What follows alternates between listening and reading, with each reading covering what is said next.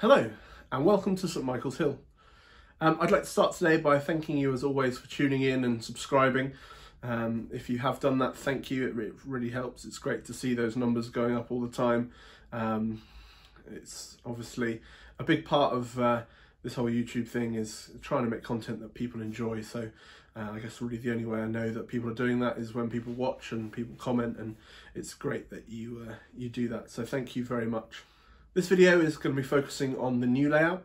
I've been fairly busy working on baseboards and things like that, and I will bring you a video more on that when it's complete, but for now I'm going to be looking at something a little bit different. I'm going to be talking to you about the control system that I'm going to be using on the layout.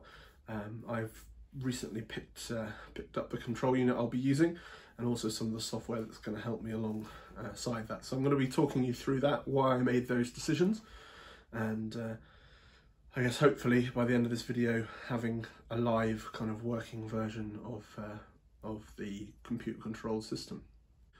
With Christmas coming up, I just thought I'd let you know kind of what to expect in terms of upload schedule over the kind of holiday period.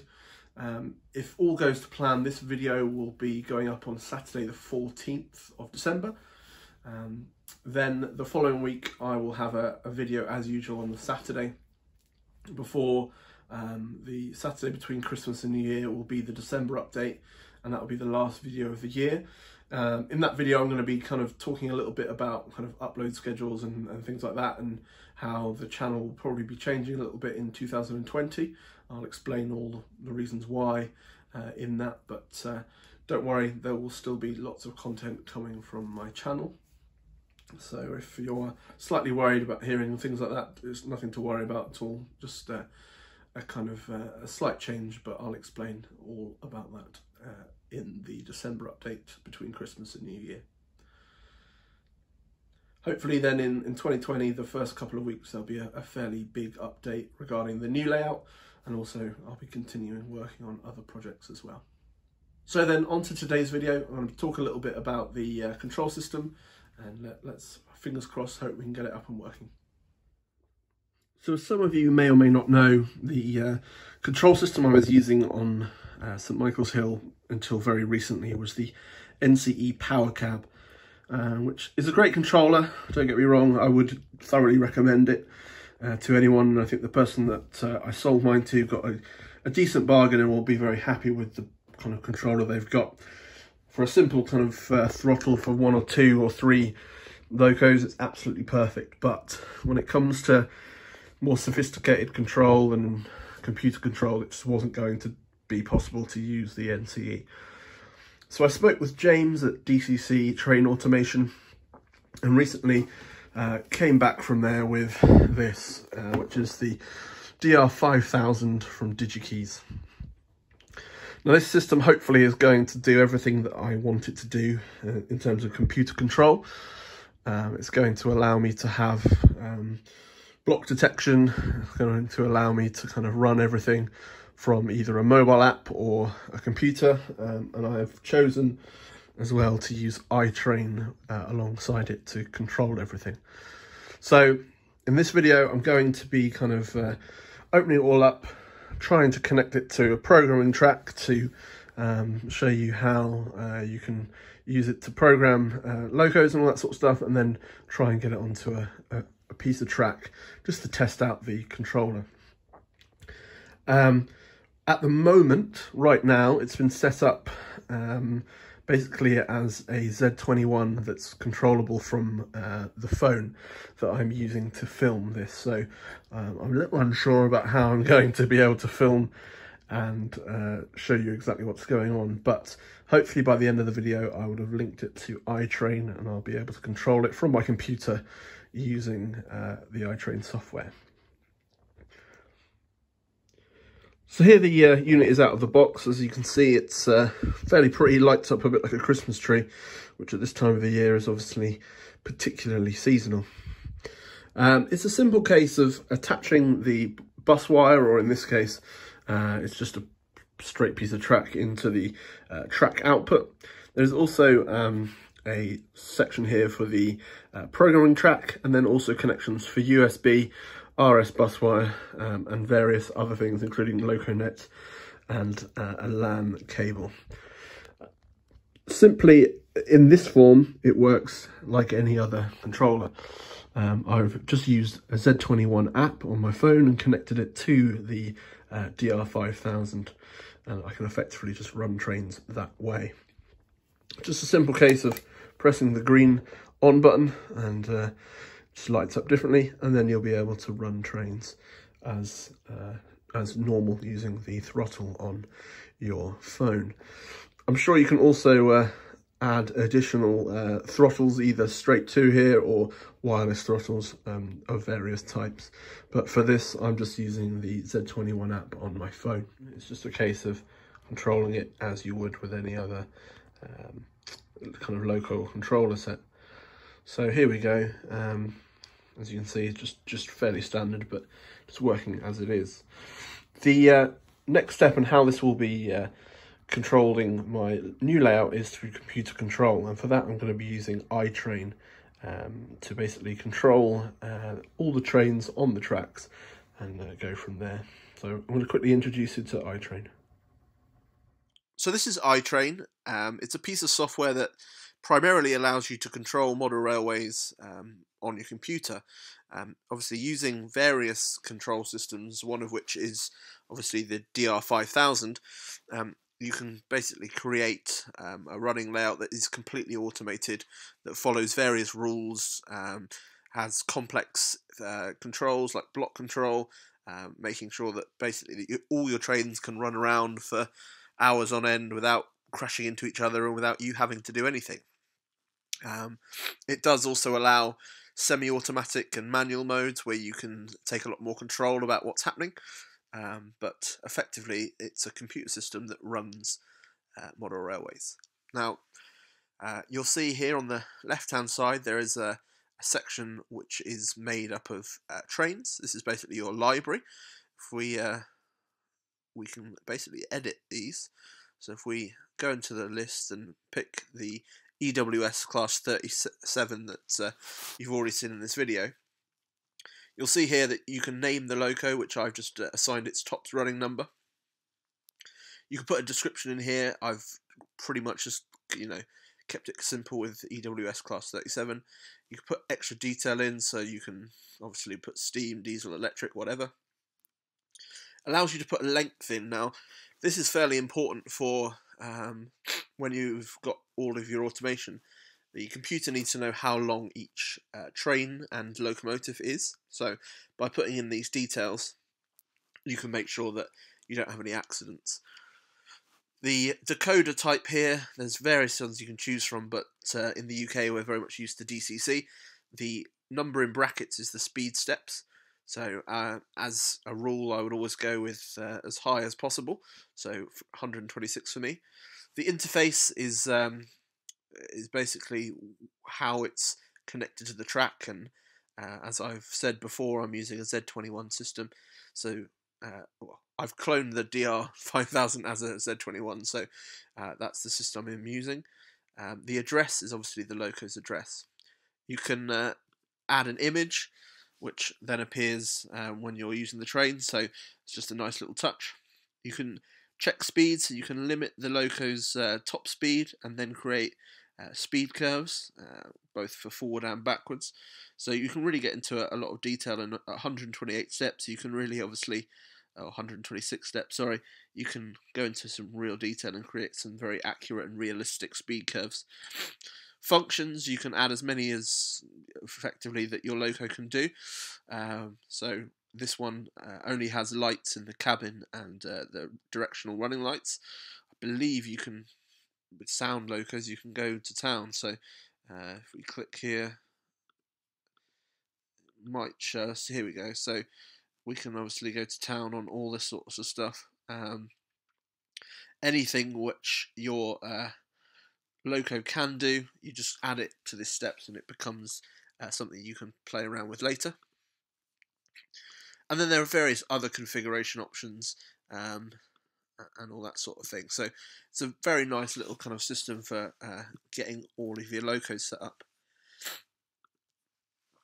Then down here in the bottom left-hand corner, you have your basically throttle controls, so you can use this to speed up or slow down your loco. You've got direction change, and then your functions, so you turn on the lights and the cab lighting and vice versa. You can also then add wagons or carriages to any train, and that's quite important for when you're doing block and automation. The system needs to know how long the train in total is, so it's quite important that you go through all this.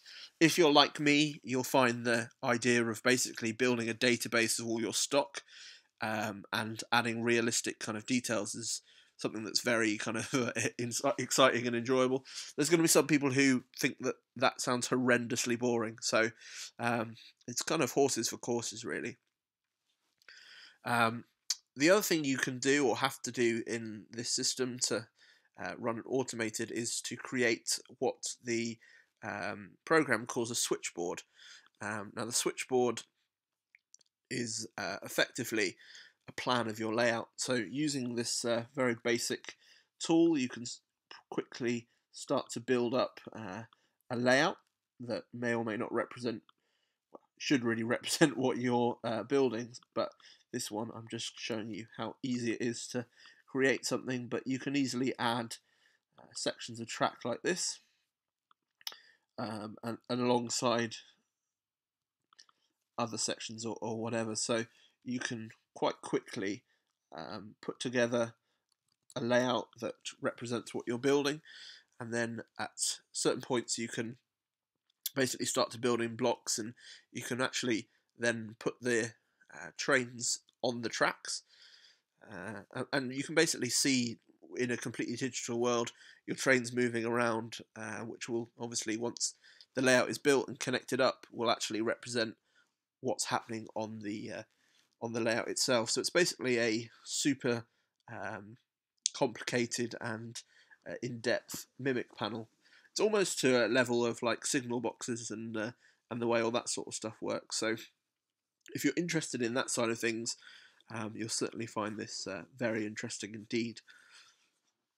So I've actually taken the time to build out a switchboard of what the layout will currently be if the plans don't change. You can see here that this area is the depot, the station area is just above it, and this big section down here is going to be the fiddle yard. Each of these red markers represents block detection. So as you can see, once something is in the block, then the block is basically marked as red and nothing else can enter that block. There are kind of various kind of sections, but as you can see, all of this is kind of operational. It's all got names, and in theory, everything's been measured off of the plans. So it, iTrain knows how long each of these sections of track is. This diagram is very much a working diagram and is not to scale. So the scale comes in when you add the dimensions to the sections of track. You'll also be able to see on here that the points actually work. So if you click on them, they will switch over. Obviously, if these were attached to accessories or accessory decoders on points, you just simply press that button and it would then change the points for you. The other thing that you can do is if you bring a locomotive into a section and then, for example, wanted to send it down to here, and you can click on route, then automatically it will change all of the points along the way and basically reserve the route all the way along. So that's effectively where the automation comes from. The locomotive would then move under its own steam, I suppose, and it would basically move along here, and nothing else would be able to enter the route in which it's going along. It would also be able to would have to still obey signals and everything, so you can kind of have all that set, and yeah, you can then have other movements going on. You can drive manually around this, so kind of if your train that you're manually driving moves into a block, then this one would have to wait. There's so much kind of operational interest and basically playability that comes from doing it this way, which is why I've decided to go down the automation route. Anyway, so my big challenge now is to get iTrain to actually control what is on the track. It's not something I've managed to do yet, so I'm going to go away and try and work out how to do that. So after many hours this afternoon of trying to work the system, and I should make it very clear that it's not the system that's difficult to use, it's probably more my lack of knowledge. I have managed to finally get iTrain on a computer to run trains on the track. So a massive thank you to James, or Jack at Tony Dock Station, and also to James at DCC Train Automation, both of which have helped me massively tonight. So yeah, huge thank you. But anyway, the result of all these questions and trying to work things out, and I finally managed to do it. So this is the very first shot of any loco being run by iTrain on my layout, and also the first shot of a loco leaving the wonderful shed by Railway Laser Lines. So here we go.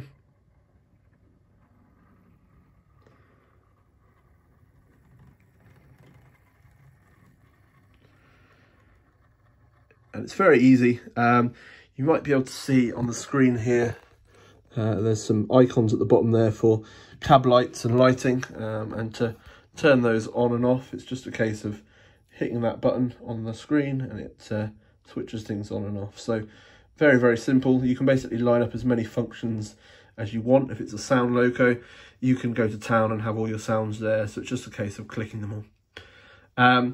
So this has been a massive kind of step forward for me, certainly. If you're interested in more about iTrain, then certainly check out the DCC Train Automation website. I believe that James is talking about having a few sessions down at his shop where he's going to basically spend the day going through iTrain with people who are interested in learning about it all. So I'm sure at some point he will put up the details around those training days and everything that goes into it. So keep an eye out for that if it's something that interests you, for sure.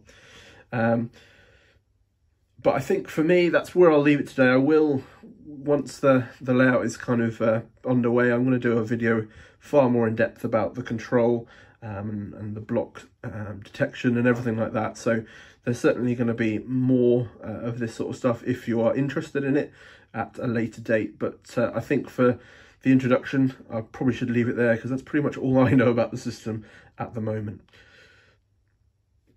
So thanks for joining me today on St Michael's Hill. Really appreciate you sticking by. There isn't going to be any running shots today, as you've probably seen, having just set up the controller on the test track. There is, no real scope to get things moving on the layout, but hopefully in the next couple of weeks that will be back, and you'll have more running shots from the layout. So I'd just like to say thank you again for tuning in, and I look forward to seeing you very soon. One other thing, there might well be a video between now and next Saturday. I'm part of the Model Rail Network Secret Santa, so at some point, probably in the next week or so, my gift will arrive, and I will be doing a kind of opening and reveal of what that gift is. So that probably will come up somewhere midweek, either this week or the following week. So that's one other video to kind of keep an eye out for. But anyway, from me, I'll leave it there, and I will see you again very soon on St Michael's Hill. Thank you. Bye-bye.